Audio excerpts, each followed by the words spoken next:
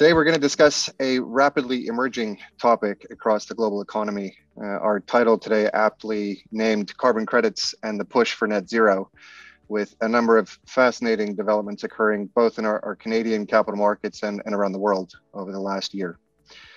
Before I turn our attention towards our set of events and our keynote and panel presentation today, I'd like to first thank our sponsors, those who have lent their name and support in bringing today's presentation to you, our audience. Berlis, Baker McKenzie, Bennett Jones, BLG, Cassels, Dentons, Goodmans, Gowlings, McMillan, Miller Thomson, Odyssey Trust, Stikeman, Elliott, and lastly, Wildeboer, Dellelce. Thank you all for your support in bringing our presentation together today. Now, to the main event, I'm very proud to welcome an esteemed group of individuals to our digital corner of the universe this afternoon. In a short moment, you'll hear a keynote from the Honorable John Baird, former Senior Cabinet Minister for the Government of Canada and current Senior Advisor at Bennett Jones here in Toronto. He's been an instrumental and international leader both within and outside our Canadian borders across a number of industries and roles across private industry and public service. Of note, he's previously served as Minister of the Environment, which makes his commentary and remarks today in context of our event even more pertinent. John, following your presentation, I'll introduce our moderator and speakers. Without further ado then, John, the floor is yours for the next 10 minutes. I first want to thank Jos Schmitt and everyone at NEO for having me. Rather than give a formal address, I thought I'd just share some thoughts and observation on what's going on with respect to climate change domestically and just as importantly, internationally. And I think I can do that from two perspectives. First, Stephen Harper hated me so much, he made me Minister of the Environment not once, but twice. So I have a lot of scars to show for my time there. I've also had the opportunity to work in the corporate sector in Canada and around the world and have seen how business is struggling to deal with this new reality. First, I wanted to make just a few brief comments on the situation in Eastern Europe and Ukraine. I've met with Vladimir Putin on a few occasions face-to-face. I've looked him in the eye, and I want to tell you, I always thought right from the get-go that this was an evil man.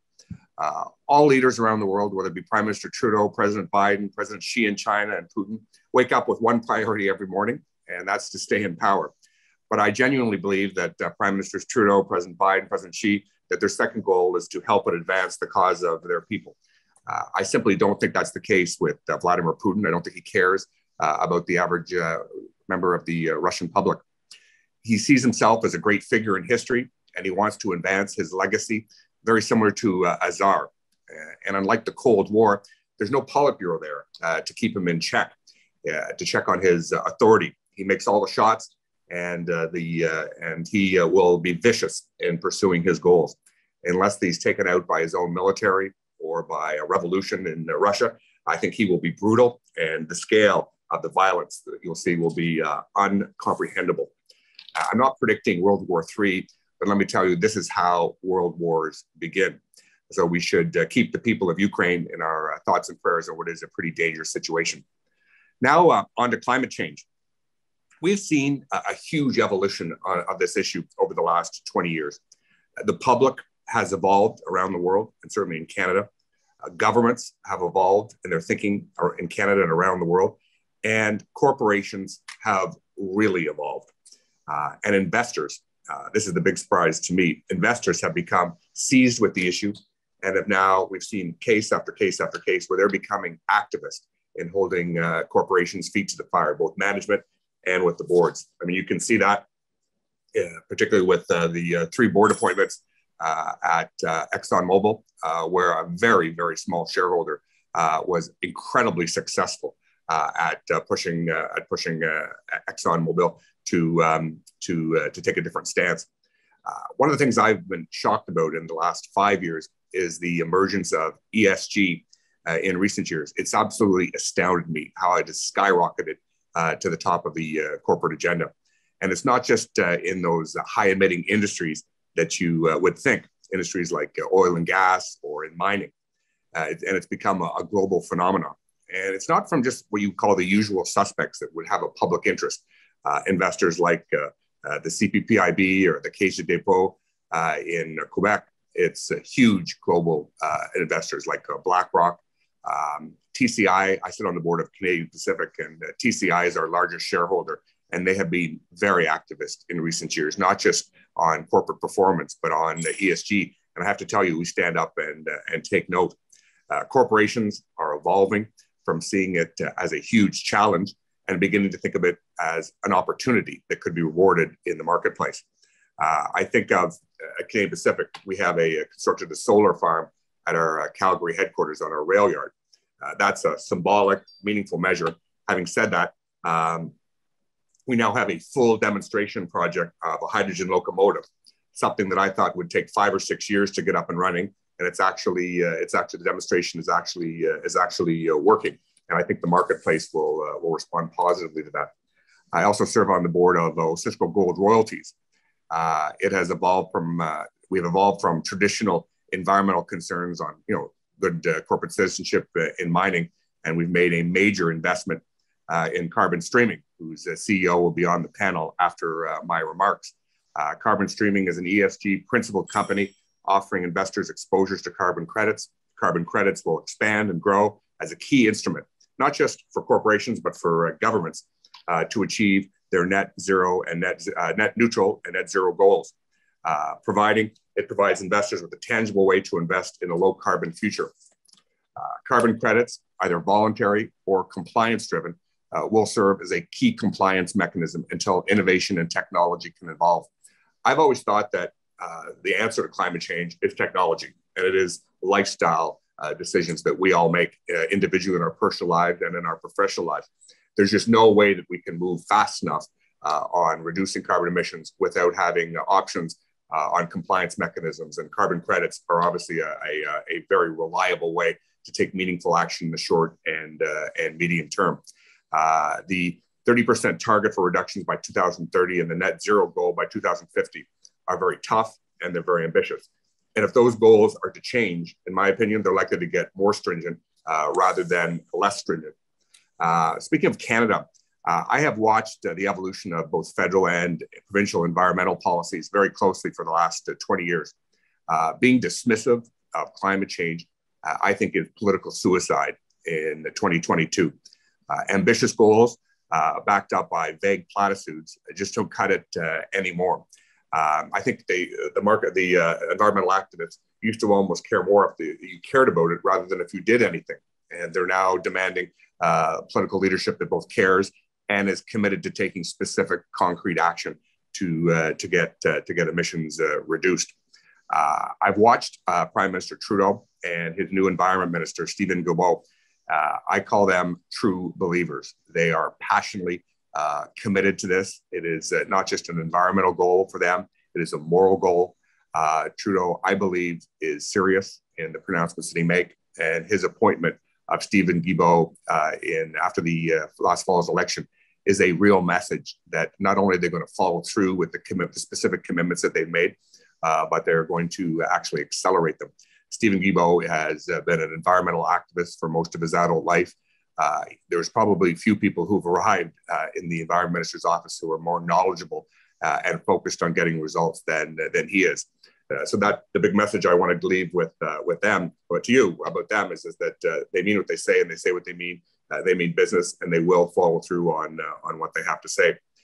They have laid out a pretty ambitious plan to raise the price of carbon to $170 a ton by 2030.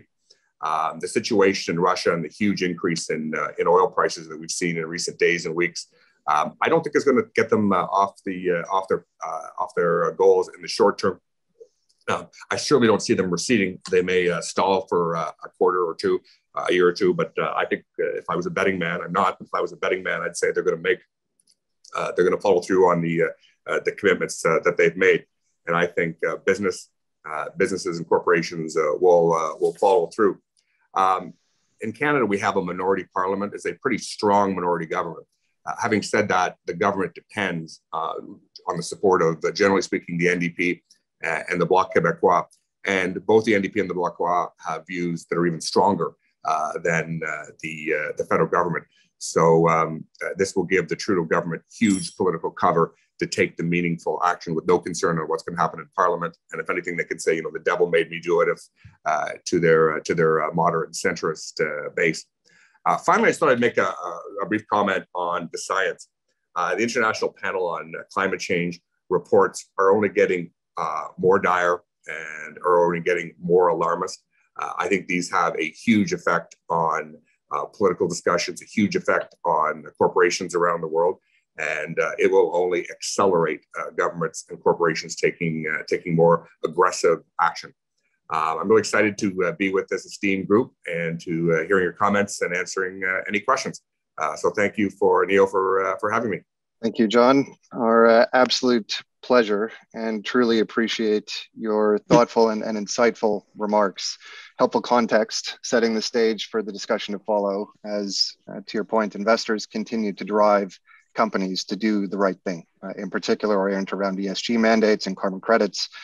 In effect, the intersection of investors, business, and politics, I feel, at the heart of this discussion. It is now my distinct pleasure to introduce and welcome a wider group to the stage as we set up for a discussion amongst a few different stakeholder groups driving change. Please meet our moderator, whom perhaps needs no introduction, Catherine Murray, former Wall Street professional and senior anchor at BNN Bloomberg. Today, she's also on the national broadcast hosting her Sunday morning show, The Buck Stops Here. Alongside Catherine, who will moderate, we have Justin Cochrane, whom John Baird introduced for us already, CEO of Carbon Streaming Corporation, Michael Costa, CEO of Base Carbon, passionate about the role of global financial markets can make in addressing climate change. We're also very pleased to welcome John Wilson, co-CEO of 9 Point Partners and founding principal. He and the firm oversee the overall investment approach and research initiatives, a number of mandates focused on this arena now as well. And of course, last but not least, our very own Jos Schmitt, President and CEO of the Neo Exchange, Tier 1 stock market fueling and driving the innovation economy with global experience across the spectrum of financial services industry and capital markets at large. So with that, Catherine, I would very much like to turn the podium over to you to guide us through the next 45 minutes with this incredible group. Okay, great. Thank you so much, Eric, and welcome everybody to being with us today. Very interesting comments from John. In fact, we're already getting questions. So please do send us your questions throughout the entire conversation. We will filter them through our panel discussion. What is so interesting is the acceleration and the accelerating pace that we're seeing this happen. The industry has been around for about 15 years. I remember the Chicago Climate Exchange. I was maybe even going to work there. But that's what's so interesting about here and right now. So John Wilson, let me ask you just from a high level, what does the industry look like today? If you can kind of just break down how it actually operates in terms of the carbon pricing and carbon credits. Sure, thanks, Catherine, and thank you and everyone at NEO for having us today. So essentially, terms get thrown around a lot related to this marketplace, and you'll hear terms like carbon credits or carbon offsets, and they're used interchangeably, but they're actually somewhat different. They both represent, a carbon offset and a carbon credit both represent a ton of carbon. What we call the voluntary market is the much smaller part of the market, and that is what we also term as carbon offsets. And those are projects like the ones that we're going to hear from our other panelists that either reduce or find an alternative or avoid the emission of 1 ton of carbon. So it's things like forestation or carbon capture and reuse or renewables that are generating energy without producing a carbon emission. So that's the offset market. It's outside any what we call the compliance schemes that I'm going to talk about in a second. And it's the majority of those credits are acquired by the private sector. And that, private companies, as Minister Baird was talking about, have a lot of social responsibility goals that they're getting a lot of pressure from their shareholders about. And so they can use these projects as a way to help them offset any carbon emissions they have in their traditional business. Separate from that, there's a whole much bigger market. That's what we call the compliance market. And you hear a number of terms related to that. You hear ETS or the emissions trading systems, the allowance market or cap and trade. Those are all really talking about the same thing, which is a market-based system that is set up either nationally or regionally to try and reduce carbon emissions in traditional industries. Now, this has actually gained a lot of popularity around the world. There's 38 jurisdictions at last count that represent about 40% of global GDP that are putting these types of systems in place. And they really have two elements. There's a cap. So, you're an industry under our regulation with this system. You can only produce a certain amount of emission of carbon. And then there's allowances, which you need to have the allowances to allow you to emit that amount under the cap. Now, the idea is over time, if we're going to reach the goals that Minister Baird laid out, these caps are going to drop consistently year over year and push industries to find better ways to reduce their emissions. And allowances are the way that we can economically allow them to do that over time. And you can imagine, obviously an industry that's typically under this type of cap is utilities, because they generate a ton of greenhouse gases. And, you may have two utilities, one that is not able to meet its cap for whatever reason. It's not maybe running it didn't make the kind of investments that allowed it to be less emissive in its carbon. And so it goes over the cap, and it has two choices. It can either pay what will turn out to be a very, very large fine, or it can go and purchase these credits in the secondary market.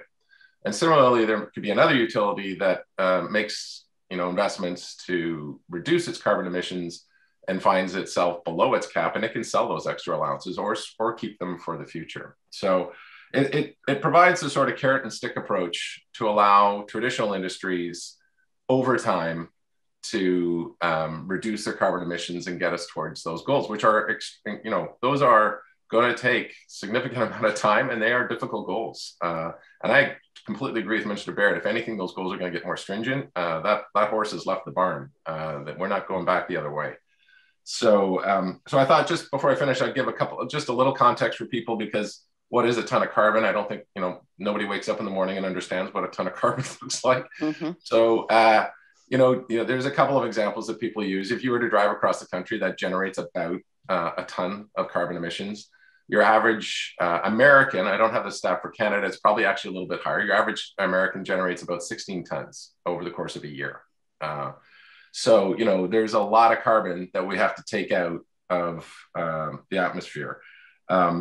Just as one last comment on this market, it does trade publicly. So you can, in the futures market, about 95% of the global carbon credits trade in the futures market under the Intercontinental Exchange. And it's a very large market. So this compliance market is about $800 billion last year. The voluntary market is much, much smaller, a couple of orders of magnitude smaller. And the prices, so the major jurisdictions that trade publicly are Europe, what we call EUA. And in North America, it's California and Quebec under a jurisdiction called CCA. And then 11 states in the Northeast United States called RGGI. A fourth one has just started trading, which is the UK, since it is officially out of the EU. It has just started trading in January. And, if you look at the price that is being set globally for carbon right now, it's around $80 in the European jurisdiction and about $20 in the North American jurisdiction. That's obviously been bouncing around a lot, especially with the recent news in Ukraine. But to Minister Baird's comment, that Canada has a goal of $170 for a ton of carbon by 2030. And there's research out there that shows you need to be over 150 US per ton if we're going to even meet our goal of a 1.5 degree increase in temperature on the planet. So that just gives you some context of what the market's about and some sizing. And so, Justin, let me bring you in terms of your company and the projects that you invest in and how that helps to achieve the goals that we're going for, and also, weigh in as it relates to the pricing that you see occurring. Yeah, and thanks very much, Catherine, and thanks, Neo, for hosting. Really appreciate being here. So when we look at this market, there's 6,000 carbon projects in existence today. So what John Wilson referred to as these voluntary carbon projects that are either reducing or actively sequestering carbon from the atmosphere, 6,000 projects in existence, thousands more that need to be developed over the next couple of decades as we pursue our net zero ambitions.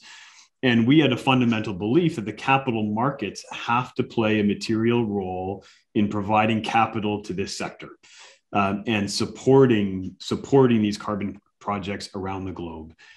When we look at the voluntary market, as John was referring to, average pricing is between $5 and $10 for each carbon credit, each carbon offset, compared again to the sort of $20 to $80 compliance market price. And as John referred to, that $100 to $150 incentive price that we believe we need in order to pursue our net zero ambition. So carbon prices, voluntary carbon prices, have moved a lot in recent weeks, again, because of some of the instability that we see in Europe. But fundamentally, we have a belief that carbon price needs to go much higher to incentivize investment to develop these carbon projects around the world. McKenzie had a fantastic report out a few weeks ago saying this industry needs $9 trillion in annual spending to pursue our net zero ambitions. That's 7 to 9% of global GDP. So there's a lot of work that's already started, but a lot of work to be done, and the capital markets have to play a role. And we're excited to be a leader in that space. Jos, let me bring you in on that point in terms of the capital markets and what you're seeing in terms of deals and the pipeline. Let me unmute first, because otherwise it's not very effective. Correct. Yeah, I think the message that you heard so far is a message that this is a market or an industry that has been around for probably 15 years, but it's registering an incredible acceleration, and we see that very clearly. Not only with organizations like Base Carbon, Carbon Streaming, listing on NEO, John Wilson coming with an ETF focus on that space. But the pipeline is very strong also. There's probably another 6 to 7 companies currently working on getting into this space and coming with their own initiatives and projects. So I think that there's a realization here that we need to move. Things are happening. Pressure is going to be there. Governments are going to put a lot of pressure on people. Investors are going to put a lot of pressure on people. And we need solutions that are going to allow us to reduce, greenhouse gas emissions. So I think it's there, and it accelerates. And from a NEO perspective, I think it's the perfect example of what we are all about. We are an exchange that has been, clearly defining itself as an exchange that is there to support the innovation economy. And when you think about the innovation economy, I always think about 3 things. It's companies that are driven by research and development and technology. It's companies with a very strong ESG focus, and it's companies that have a global vision. And, is there a better example than, companies focusing on carbon projects, companies focusing on generating carbon credits of what that innovation economy is? And, you've seen us in the past in other industries. We always try to be at the forefront of those new developments in the innovation economy. And I think that our role is not only to help enabling it and doing something that I find is absolutely fascinating, allowing the capital markets to play a critical role in giving us a better future. But I also think we have a very important role to play in helping to inform and educate, because this is a very new world. You heard John Wilson talking a bit about the market, lots of acronyms, lots of complex words. It is, in fact, not that complex. The opportunity or the impact is tremendous, and in fact the return opportunity is very big also. So this is something that I think is great, and that more and more investors need to well understand. I think institutional investors are getting it. Okay, we actually have some questions on that, but let me just first bring in Michael in terms of understanding your view of the industry right now, because some people do think, and there's a question here, that it is still the wild, wild west. What are you doing from your company perspective in this industry, Michael? Thank you, and again, thank you to the NEO and to Jos for hosting this. I think it's a really important forum for investors and for the broader public. As you said in your opening remarks, Catherine, I think that there's a misconception that carbon markets are new, but they've really been around for the better part of 20 years. I think what's new that's happening, as Justin talked about in his comments, is the financialization and really the public market financialization of carbon markets. And we think it's really important. And I think that when you think about the scale, again, in Justin's comments, there was, we saw that McKenzie report as well, and the scale is just tremendous to change how we as a species, fundamentally, this transcends business or capital markets, but it's really how we organize ourselves as a species on this globe.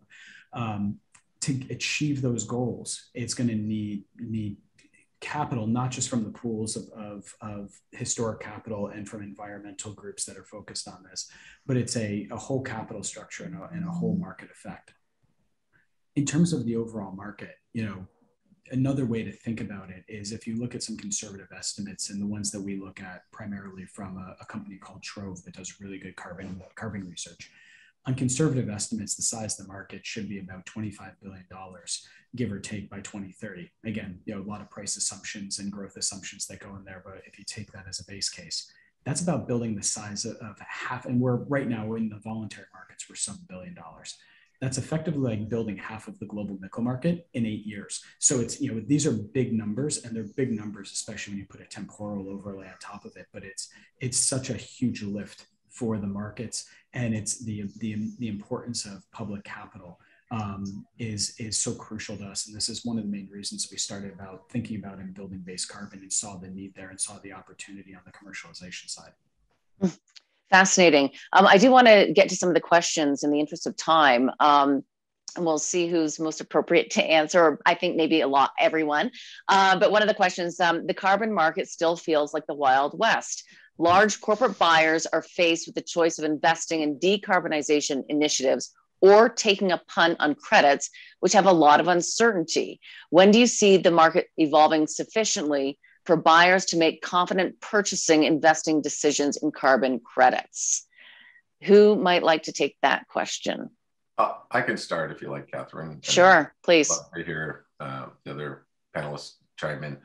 So I'd actually disagree. I mean, one of the benefits certainly of the publicly traded futures market, and there's an over-the-counter market as well for companies to use, but it helps reduce their risk and their uncertainty regarding what the future price of carbon is going to be. If you can lock it in and hedge, if you're an emitter, and you can use the futures market to say, okay, well, this project makes sense, or I know I'm going to produce this much of carbon. Maybe a lot of power companies or even big emitters have long-term contracts with their clients, so they already have some visibility on what their emissions are going to be, and they like to lock in and know what their costs are going to be. And so the publicly traded markets allow them to do that. It actually is a far more efficient way for them to run their businesses, even in the context where that cap keeps coming down and they know they have to keep reducing their emissions.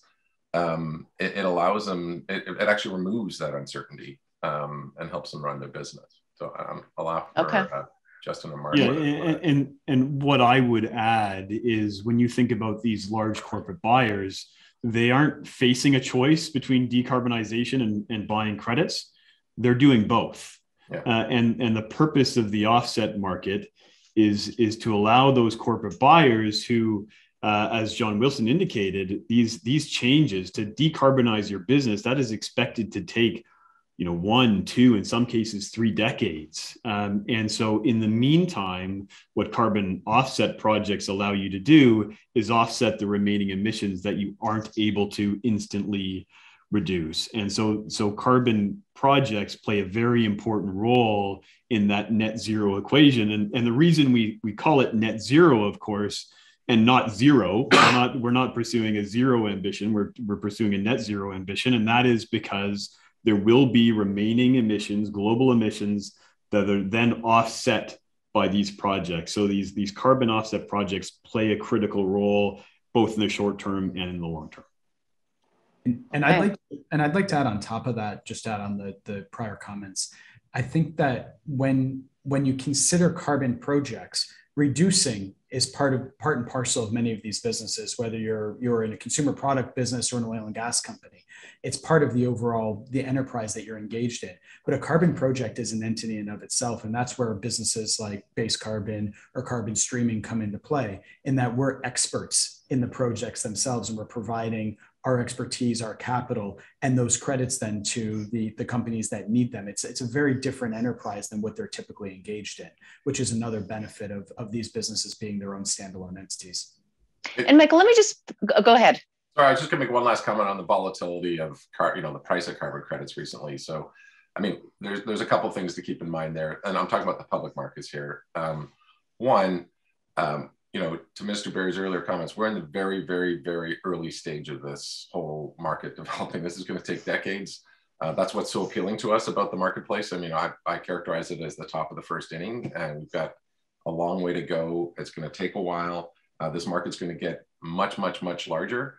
But in its early stages, all asset classes tend to be more volatile, and that certainly has been the case. As much as it's been a very appealing investment in terms of what the price of carbon has done over the last couple of years, it's been more volatile. Then the second thing, obviously, is a very, very unusual situation in Europe with, a war. And I certainly never hope to see this happen in my lifetime. But that has created a lot of instability in the European market, which is the biggest market out there right now. So that's all contributed to it. I think, if you have a longer time frame, over what's happening immediately, you can expect this market to get a lot bigger, less volatile, and more of a stable asset class. No, I think that's really helpful for sure, John, in terms of the perspective as to where we are, because I think that, today we're trying to understand it more. That's why we're all together, become more educated. And also, of course, we've got, viewers listening who want to also understand if we're at the beginning of this big accelerating growth asset class, how do I continue to become knowledgeable and up to date and up to speed. So Michael, let me ask you, because you use the word expert, you are experts in finding these projects and implementing these projects. Give us a little bit of, thoughts in terms of what people should be looking at and thinking about, because there could be some copycat, investors out there or that people have to be concerned about or wary of. Yeah, absolutely. And I think that there's certainly the education portion of it, and then there's the actual practice. On our end, we're practitioners. So from a project standpoint, what we've done at Base Carbon is we've built a team of individuals who've been in the voluntary carbon markets for decades. Our overall team boasts in excess of 50 years of experience in carbon markets. They've developed projects, they've underwritten projects as portfolio managers, and they've overseen projects. So for us, it's that rigor that our team brings to the table is really important for us. The second thing is, and I think, from an educational standpoint, it's important for investors to understand, and it gets back to the query around Wild West. This isn't us determining that there's a carbon credit out there. There's a very tried and true process with third-party bodies that validate and verify, which are effectively capital letter terms in the carbon markets, that validate and verify projects. And then those credits are bona fide VERs that can be then sold to the end market user who's going to use them, as Justin talked about, to offset, because they can't certainly reduce to zero. So it's really, it's about that experience that you bring to the table, and it's about the access to the projects, from our opinion. All right. I do want to address some of these questions because they are excellent. Minister Baird, I want to bring you in, and I think you made it very clear in terms of your view as to where we are, that there are real concerns, alarmist reports out there, and that the Canadian government won't recede. This question talks a little bit about, of course, the concern regarding Ukraine and Russia right now. Do you see a potential setback for net zero and the carbon credit market, if not broader ESG, due to the recent Ukraine war and energy crisis? Is the climate issue becoming less important, secondary, given rising inflation seems more imminent? There's no doubt that when the economy goes south, concern for the environment falls as a political issue. I think we've got not just though public opinion, which maybe 20 years ago was driving it. We've got a more activist corporate sector, more activist investor group, and I don't think they're going to lay up. We don't know how long the war in Ukraine will go on. Many people thought it would be over by now, but it's gone on demonstrably longer than certainly the Russians had expected. So I think we're in for a period of instability, and we'll only see. I have noticed that President Biden doesn't seem to be blinking on anything in terms of reactivating Keystone or other initiatives. There are no quick fixes to Europe's dependence on Russian energy. So we'll take a wait and see approach. It's fine for Canada and the United States to ban Russian oil. We have alternatives. Germany, Latvia, Lithuania, Estonia have huge dependencies on Russian energy, and I'm not sure they're going to be able to join a boycott of Russian energy. How these three former Soviet republics could allow themselves to be tied so, and their future and their economies tied so closely to the Russian government, I just shake my head. It escapes me. It certainly, if anything, could accelerate renewables and the like. Fair point. Another question here. What's your view on carbon credit and clean energy? Are they a natural hedge against each other? Which has better investment opportunity potential, also the downside risk respectively? Who might like to take that question? Yeah, I'm happy to address it quickly, Catherine. And again, I would have a similar response to the first one where they're not mutually exclusive. We see renewable energy and certainly reducing emissions from the power sector as being a critical pathway to decarbonizing or reducing our global emissions. And certainly in a lot of cases, a low cost way, a low hanging fruit in terms of reducing carbon emissions. But when you look at industry, the transportation sector, commercial businesses, factories, it's the higher cost side of the carbon emission spectrum, if you will, that is very costly to abate. And that's where carbon projects and investment in these global projects becomes critical to offset the emissions from those industries. So I think they're both absolutely critical to pursuing our net zero emissions over the next couple of decades. Okay. I also think it'll depend on which jurisdiction you're in. I'm from Ontario. I was the Minister of Energy in Ontario under the previous Conservative government, and Ontario, we still have hydro that we can build. We have opportunities, obviously, to expand in nuclear. But going back to coal, I mean, just even under the Ford government, they blew up the former Lambton coal generating station last week. So there's no going back. I don't think there's even, in a place like Ontario, there's no even capacity, in my opinion, to even build more combined cycle natural gas. Zero emission is what people expected and demand. And to pick up on that point, in terms of jurisdictions, Minister Baird, another question here. In Canada, separate regulations in each province, plus federal government Paris commitment. Any thoughts on how NEO and its companies can help harmonize and bring more efficiency in across the markets? I mean, I think it can adapt to the reality in different jurisdictions. Obviously, a place like Quebec or Manitoba have huge reliances on non-emitting hydroelectric power. Other areas like Nova Scotia or Saskatchewan continue to rely on coal. So I think that there'll be a different solution for different jurisdictions in this country. And the fact that I think we want to have a standard goal across the country by province, but there may be different ways each player has to get there. Some will take bold actions, like Ontario. When I was minister, we had 24% of the electricity mix was coal. Today, coal is zero. So it depends on the ambition and the reality that each jurisdiction has to deal with. Jos, do you want to pick up on that as well? Because the question also encompassed how can NEO and its companies help harmonize? What role do you think NEO can play in this? Well, I'm not sure that we can play a big role from a perspective of harmonizing, but I think where we can play a very big role is in really turning this industry into a mainstream industry. And that takes us a little bit back to your earlier question and the point that John made when we addressed the Wild West concept.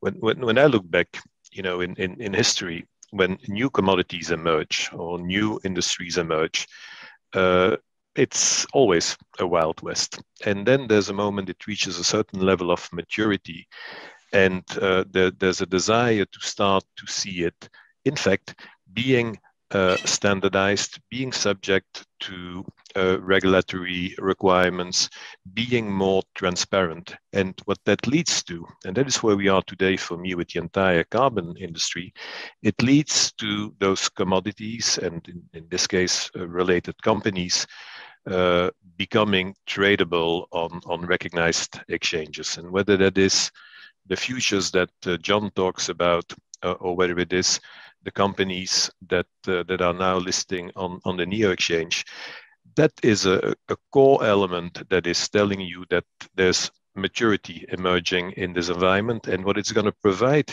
the investors is price discovery, is benchmarks, is comparables, and an understanding of, what is happening in that market, how the prices are evolving. This will not eliminate volatility, particularly, when you look at the circumstances in which we live now, where we have multiple, macroeconomic elements that affect us, plus what you see happening, of course, in Ukraine and other parts of the world, because I think there's lots of parts of the world for the moment that are facing challenges. So it's not going to take away volatility, but volatility is natural. Volatility is going to be also a bit higher, by the way, in what is a growth market. So it's mature. It gets traded on exchanges and on venues, but it's still a growth market. So that creates volatility also. And I think what we bring as an exchange is a price discovery mechanism. It is an affirmation that the companies that list and go public on our exchange went through a thorough review process, so that you have a level of comfort that these are quality companies that are going public. I think that is what we bring. I think standardization is a bit of a different topic, and I think that standardization is coming from certain types of organization that Michael and Justin are probably much better positioned to talk about. And I'm thinking about the companies that certify the carbon credits. So they are playing a very key role in that. Okay, thank you. And speaking of that, when we think about investing in this area, let's talk a little bit about regulation. This is one of the questions. How do companies effectively trust the verification of carbon credits when there is no established federal regulatory entity or compliance entity to oversee the recognition of what is truly a recognized carbon credit to avoid fraudulent carbon credits? Justin or Michael? Michael, do you want to weigh in on that, please? Yeah, the Verra and Gold Standard are the two leading registries in the industry, and notwithstanding they're not backed by a government, they're very well recognized. And it's the same way I'd say even that you think about large auditing firms that aren't necessarily backed by a government, but we're really getting to the idea of trust. And when you think through the process of how a voluntary carbon credit is created, it's the registries are involved, they're third party, there's an incredible amount of trust. As Justin talked about, there's thousands of current projects and many thousands of more projects that are going to be necessary to get to where we need to get to as a species again. But also behind that, there are the auditing firms outside of the auditors, but the firms that would count the number of tons of metal in an LME warehouse are the same firms that help you do your validation and verification in certain projects. And so again, it's I think that the thought that there may be a Wild West aspect is more from a standpoint of lack of understanding, which is why forums like this are wonderful, as opposed to it being a true Wild West. Understood. Justin, let me ask you as well. When you think about the projects out there right now, and as you look at the pipeline of projects, this is a question that can generate carbon offsets now. What are the biggest risks? We're talking about a lot of opportunity here in a very large, growing and accelerating growth asset class, but what are the biggest risks? Natural disasters, damaging assets that are meant to generate offsets, pest infestations, or political risk? Justin?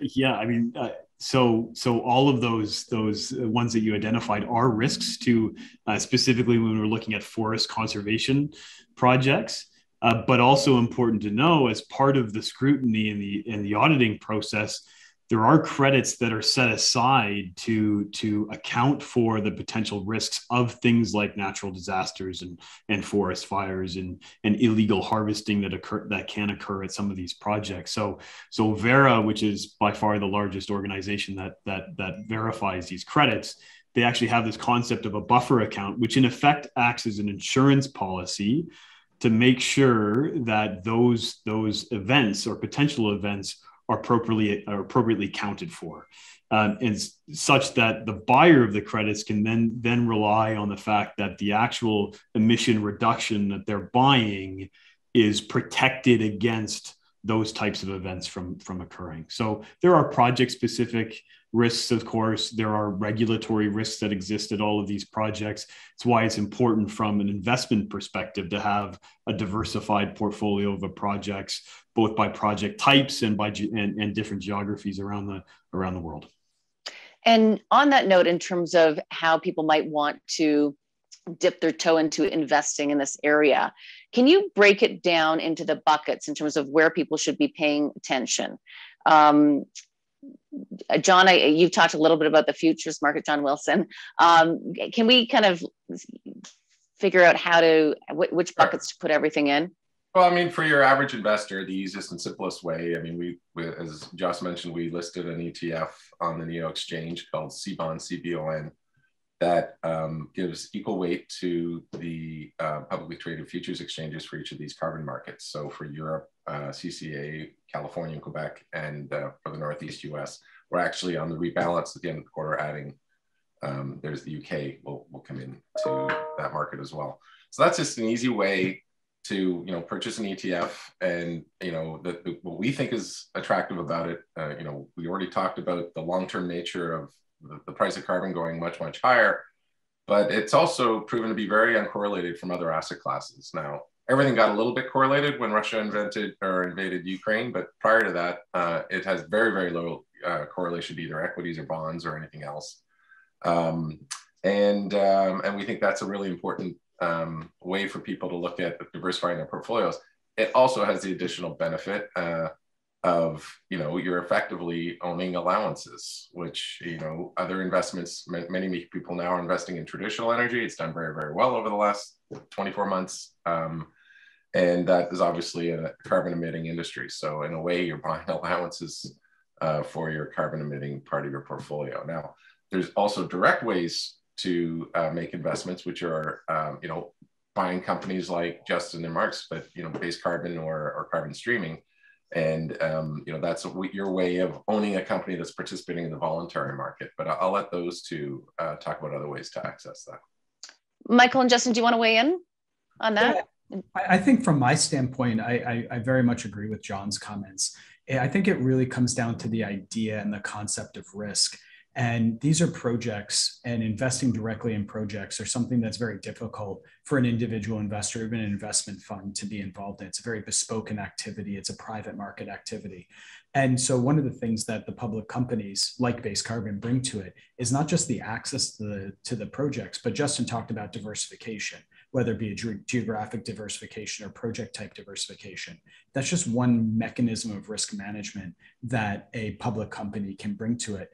On our end, I've spent my career as a portfolio manager. So we've overlaid the idea of actual portfolio management on a portfolio of carbon credits as we build our business. So it's really where that risk can lie. And I do think there's a lot of risk mitigation that can happen either, as John talked about, in ETF strategies, very one viable way, or in the public companies for very much like Base Carbon or carbon streaming. Thank you for that. And Minister Baird, let me ask you this. How does China fit in all of this? I think John had to leave, Catherine. Oh, so okay. I can tell you, Catherine, China did launch an ETS marketplace in 2021. So they actually spent a couple of years putting that together, and it just launched last year. Okay. Anybody else want to weigh in on this in terms of the goals, and even with the Russia-Ukraine conflict, how that might factor in with China? Maybe not. I'd be happy to that's a triple derivative. Go on, Michael. I'd be happy to jump in. Look, I think that this, it doesn't address China specifically, but this is a global problem, and it's a problem that we have a clear solution, and carbon markets and voluntary carbon markets are part of that solution. So, from our standpoint, I can speak from a Base standpoint, we're heads down focusing on the projects that are out there to be executed. And as Justin talked about, there's great opportunity both economically and from an emissions reduction standpoint for the globe. So, the specifically relative to China and their energy policies, as John talked about, there is the ETS there, but I think that it's a holistic solution, and how do you eat an elephant? One bite at a time. And I think that what we're doing, and the people on this panel are advancing it as much as we can, one bite at a time. And Jos, there's some. Oh, go ahead. Yeah, no. There was one point that I wanted maybe briefly to come back to and react to. What are the opportunities for investors? I think if you look at an investor, Michael said it very well. You have to be conscious about risk, and I think when you look at a vehicle like an ETF that John has, when you look at the companies like Michael and Justin, solid companies backed by very solid teams, like these are the vehicles to look at. And I think that is where your opportunities are. It's transparent markets. It's easy to follow. That is what you should focus on. I would say be careful about a couple of things. You can buy carbon credits directly. There is all kinds of online markets available. Cautious if you're not an expert, and if you don't understand how some of those markets work, I would not touch it. And doesn't feel very comfortable to me, to be very honest. To futures markets, that's a very complex market also. So go through expertise, people who understand, people who know. Don't go directly into futures markets. Those are really markets for professionals.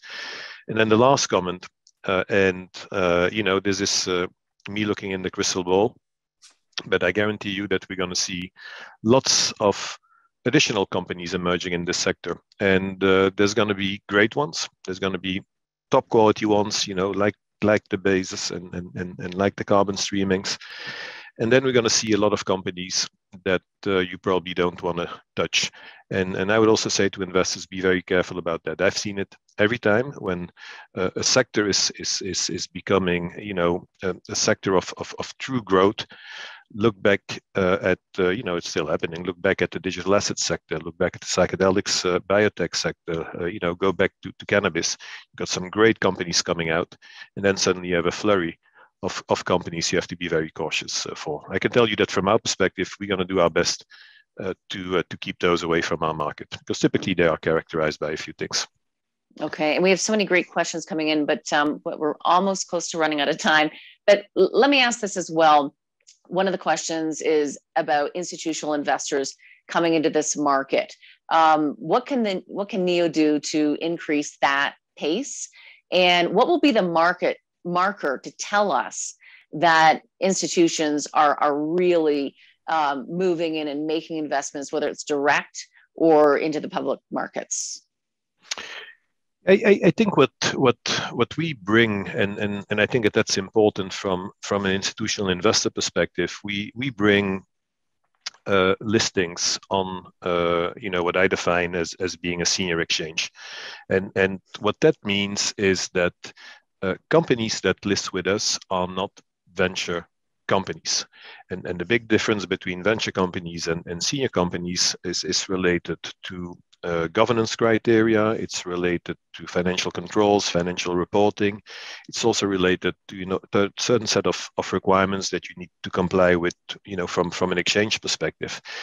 That is important for institutional investors because they typically do not invest in venture companies. So we're giving them, by enabling companies like Base Carbon and Carbon Streaming to come on NEO, we're enabling them to go and talk to institutional investors. The second thing that I believe is very important, it will also attract institutional investors, that is to become part of a benchmark. And we have seen that now. Some of the NEO-listed companies are part of benchmarks like MSCI, FTSE, and more to come.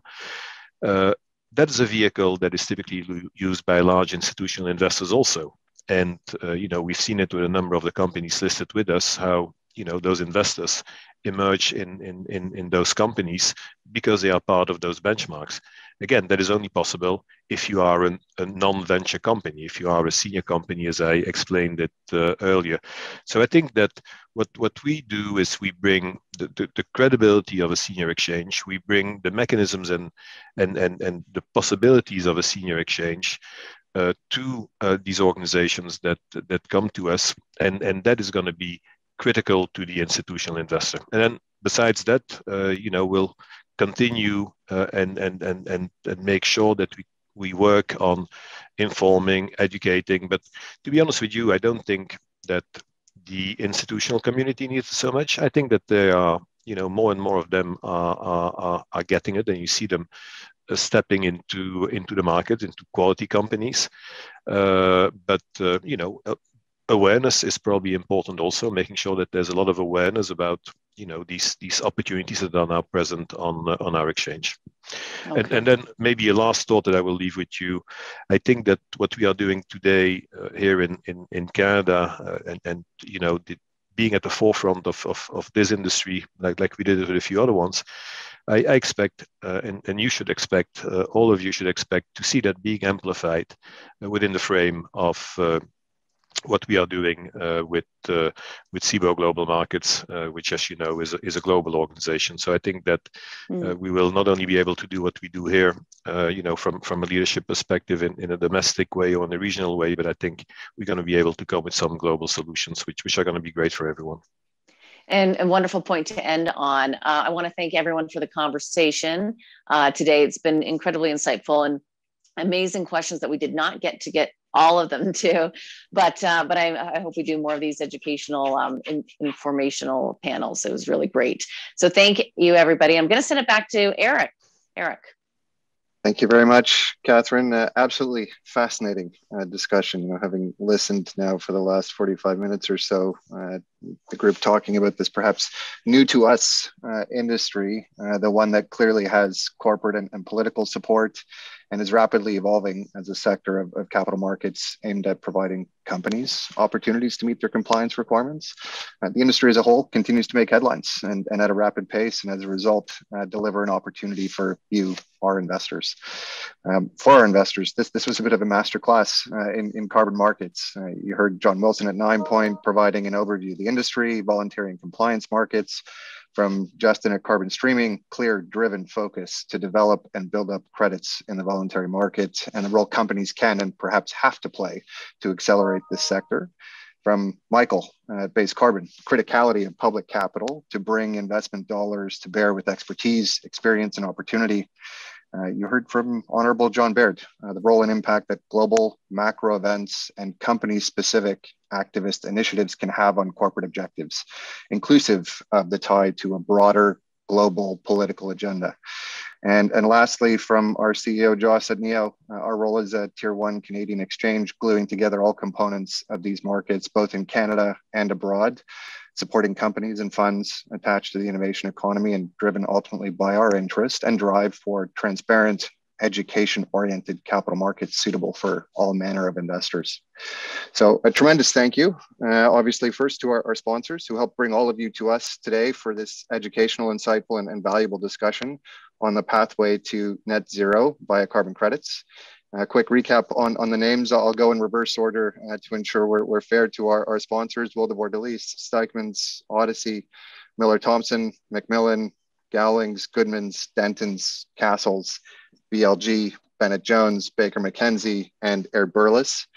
To our guests today, John Wilson, Justin, Michael, Jos, thank you for sharing your time, thoughts, and insights with our audience. Catherine, where would we be without a truly experienced navigator on this discussion today and teasing out the opportunity in this accelerating asset class for our viewers? Thank you.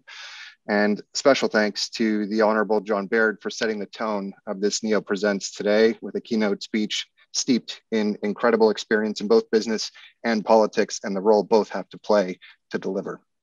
To our audience, thanks for joining us, for your active participation in shaping the dialogue today, and for listening in over the lunch to this incredible group.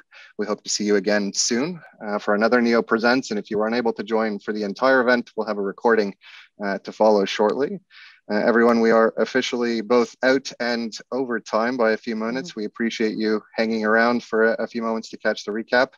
On behalf of the NEO Exchange team, our presenters today, I would like to thank all of you for joining us, and we hope you have a safe and healthy afternoon heading into the March break here in Canada. This is the NEO Exchange signing off. Thank you all very much.